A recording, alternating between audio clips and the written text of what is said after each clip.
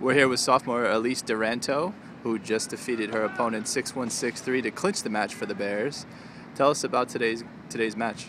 It was really exciting to play today.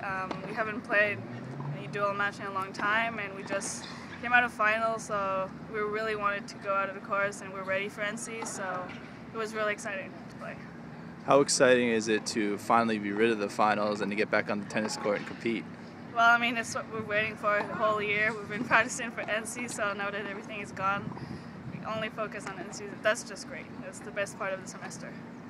Now, do you take a peek at the scoreboard, or do you focus on your match as you see it going down and going down? Did you know that your match was going to clinch it? At first, I didn't know because I was the last one to finish the first set.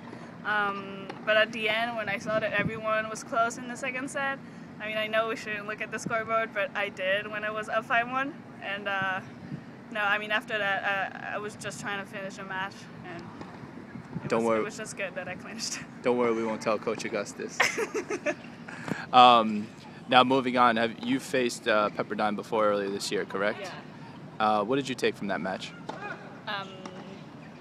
Well, I mean, they came out pretty strong last time, but we really have to be disciplined and confident.